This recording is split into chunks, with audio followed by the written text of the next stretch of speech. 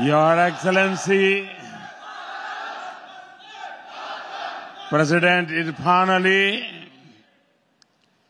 Prime Minister Mark Phillips, Vice President Bharat Jagdev, former President Donald Ramotar, members of the Guyanese Cabinet, members of the Indo-Guyanese community, ladies and gentlemen, Namaskar. Sitaram.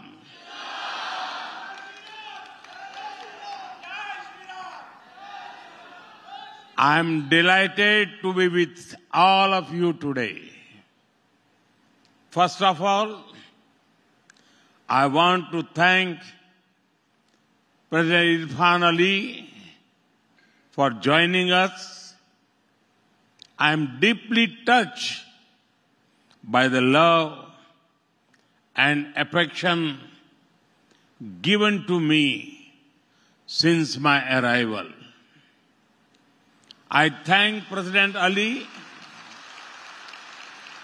for opening the doors of his home to me. I also thank his family for their warmth and kindness. The spirit of hospitality is at the heart of our culture. I could feel that over the last 2 days with President Ali and his grandmother. We also planted a tree. It is a part of our initiative, Ek Ped Maa Ke Naam.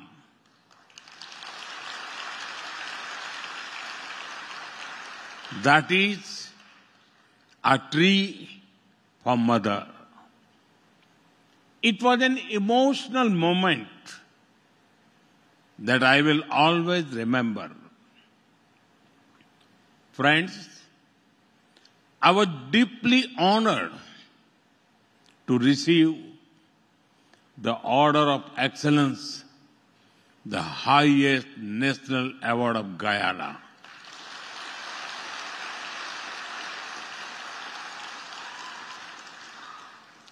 I thank the people of Guyana for this gesture. This is an honor of 1.4 billion Indians. It is the recognition of the 3 lakh strong Indo-Guyanese community and their contributions to the development of Guyana. Friends, I have great memories of visiting your wonderful country over 2 decades ago. At that time, I held no official position. I came to Guyana as a traveler, full of curiosity. Now, I have returned for this land of many waters as the Prime Minister of India.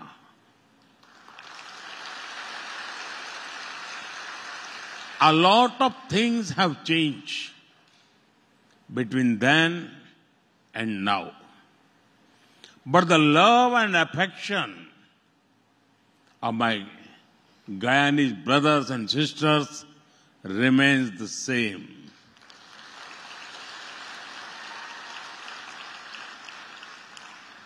My experience has reaffirmed you can take an Indian out of India, but you cannot take India out of an Indian.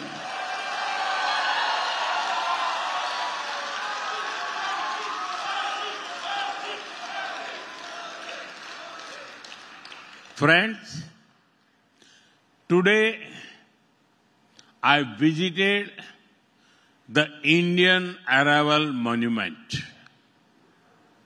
It brings to life the long, difficult journey of your ancestors nearly 2 centuries ago. They came from different parts of India. They brought with them different cultures, languages, and traditions. Over time, they made this new land their home. Today, these languages, stories, and traditions are part of the rich culture of Guyana. I salute the spirit of the Indo-Guyanese community.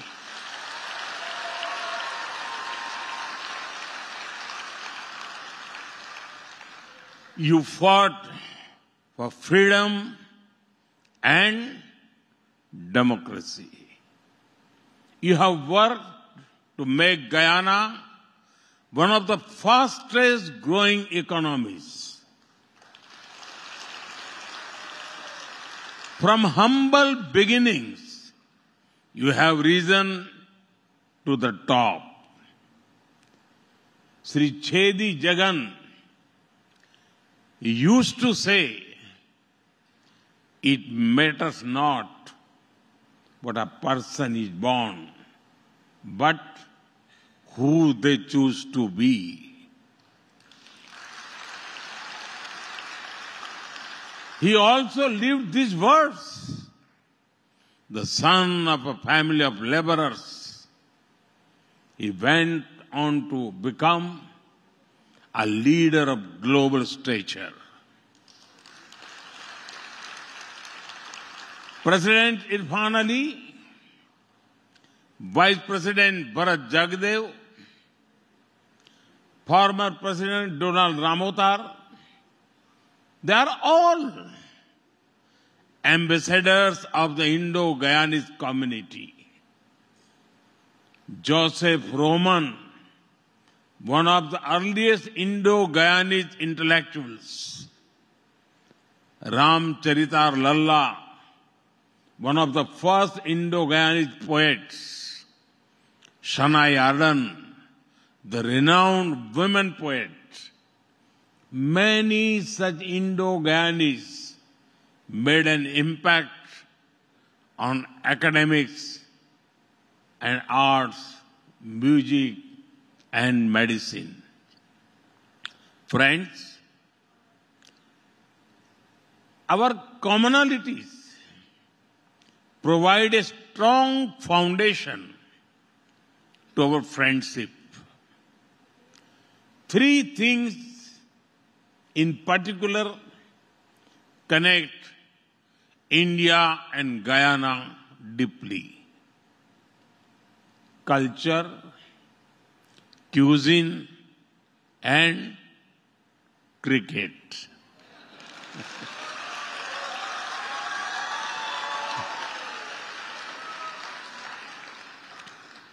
Just a couple of weeks ago, I'm sure you all celebrated Diwali.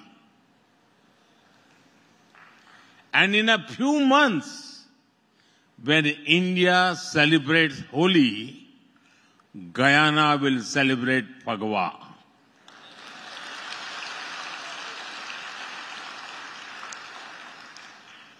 This year, the Diwali was special, as Ram Lalla returned to Ayodhya after 500 years.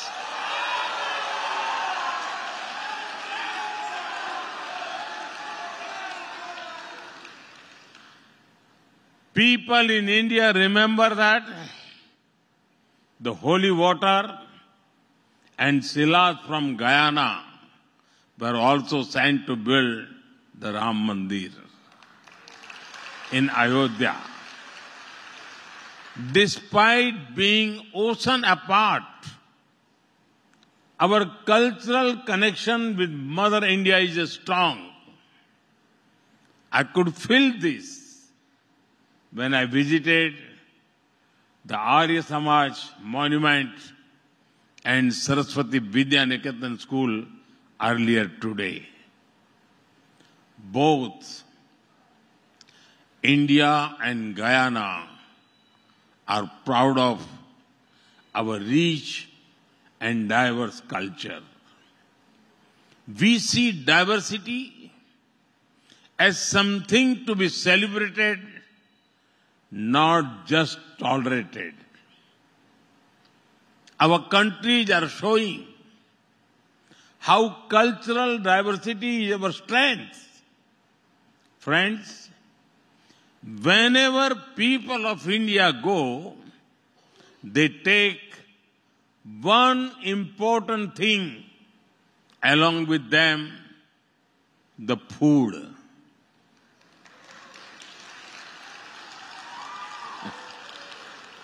The Indo-Guyanese community also has a unique food tradition which has both Indian and Guyanese elements. I am aware that dal puri is popular here. The 7 curry meal that I had at President Ali's home was delicious. I will remain a fond memory of me. Friends, the love for cricket also binds our nation strongly. It is not just a sport. It is a way of life, deeply embedded in our national identity. The Providence National Cricket Stadium in Guyana stands as a symbol of our friendship. Kanhai, Kalicharan, Chandarpaul are all well-known names in India. Clive Lloyd and his team have been a favorite of many generations. Young players from this region also have a huge fan base in India. Some of these great cricketers are here with us today. Many of our cricket fans enjoyed the T20 World Cup that you hosted this year. Your cheers for the team in blue at their match in Guyana could be heard even back home in India.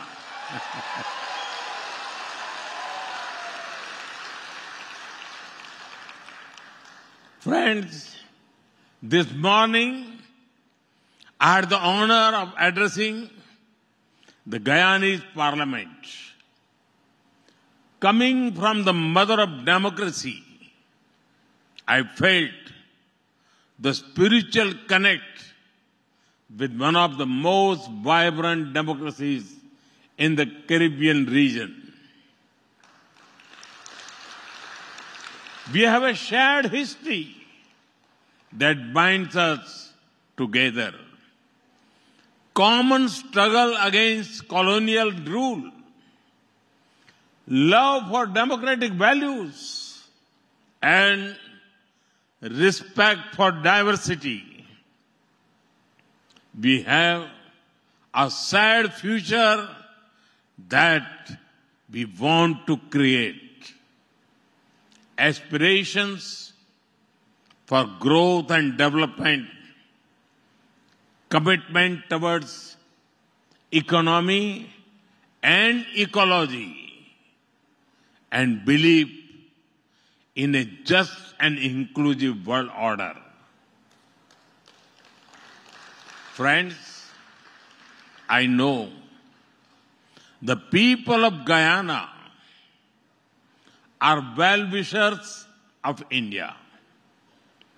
You would be closely watching the progress being made in India.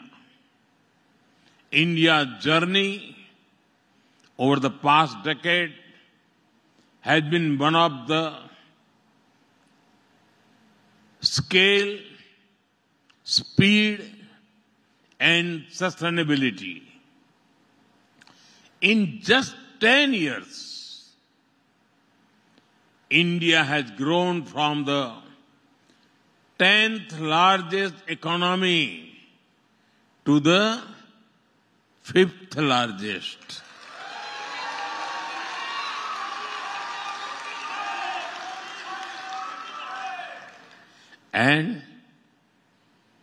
And soon we will become the 3rd largest.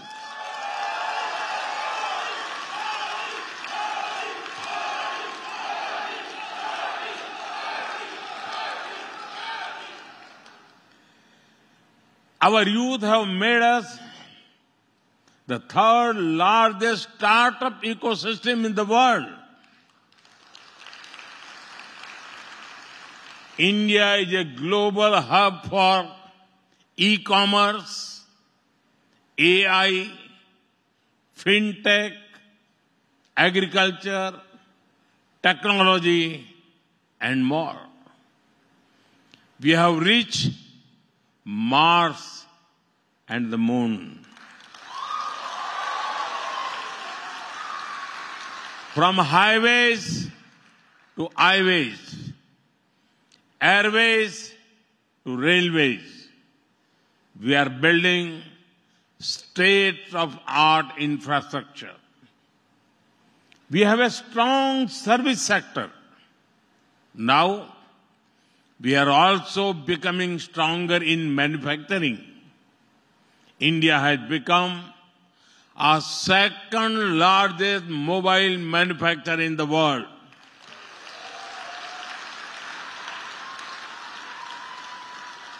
Friends, India's growth has not only been inspirational, but also inclusive. Our digital public infrastructure is empowering the poor. We opened over 500 million bank accounts for the people. We connected these bank accounts with digital identity and mobiles. Due to this,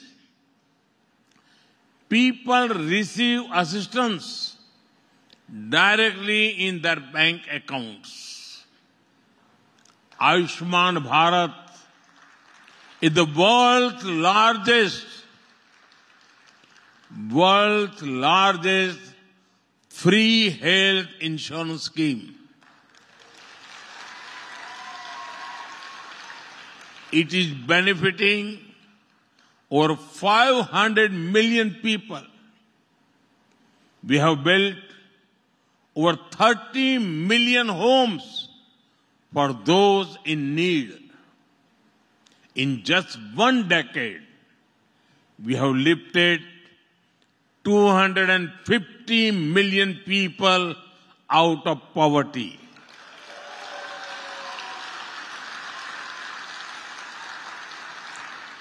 Even among the poor, our initiatives have benefited women the most.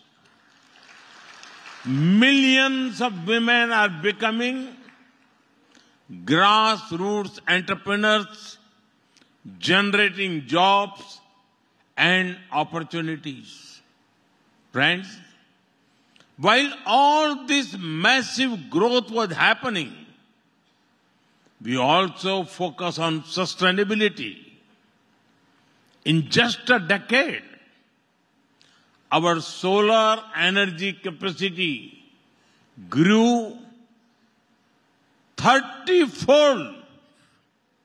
Can you imagine? We have moved towards green mobility with 20% ethanol blending in petrol. At the international level too, we have played a central role in many initiatives to combat climate change. The International Solar Alliance, the Global Biofuel Alliance, the Coalition for Disaster Resilient Infrastructure, many of these initiatives have a special focus on empowering the global south. We have also championed the International Big Cat Alliance. Guyana, with its majestic jaguars, also stand to benefit from this. Friends, last year we had hosted President Irfan Ali as the chief guest of the Pravasi Bharatiya Divas. We also received Prime Minister Mark Phillips and Vice President Bharat Jagdev in India. Together, we have worked to strengthen bilateral cooperation in many areas. Today, we have agreed to widen the scope of our collaboration from energy to enterprise, Ayurveda to agriculture, infrastructure to innovation, healthcare to human resources, and data to development. Our partnership also holds significant value for the wider region. The second India CARICOM Summit held yesterday is testament to the same. As a member of the United Nations, we both believe in reform multilateralism. In developing countries, we understand the power of the global south. We seek strategic autonomy and support inclusive development. We prioritize sustainable development and climate justice, and we continue to call for dialogue and diplomacy to address global crisis. Friends, I always call our diaspora the Rashtraduts.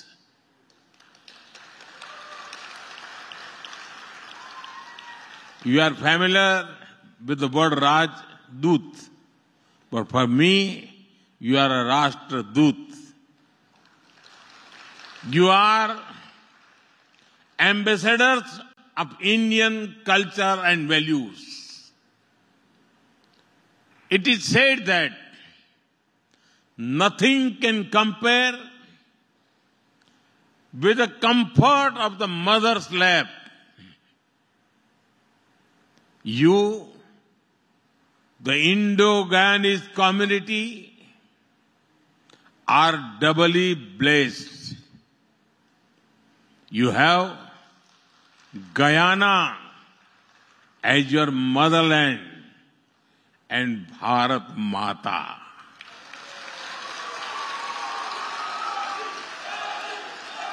Bharat Mata as your ancestral land.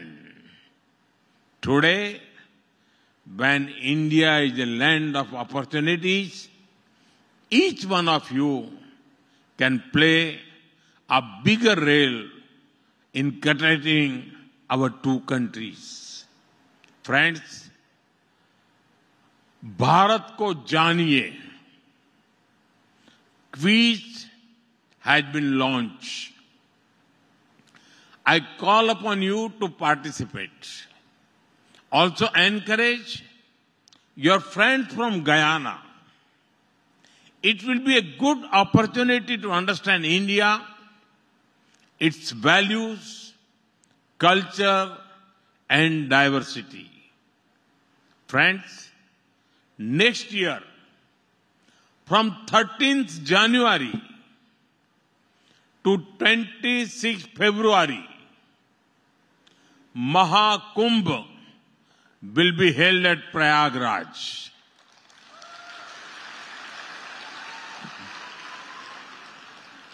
I invite you all to attend this gathering with families and friends. You can travel to Basti or Gonda, from where many of you came. You can also visit the Ram temple at Ayodhya.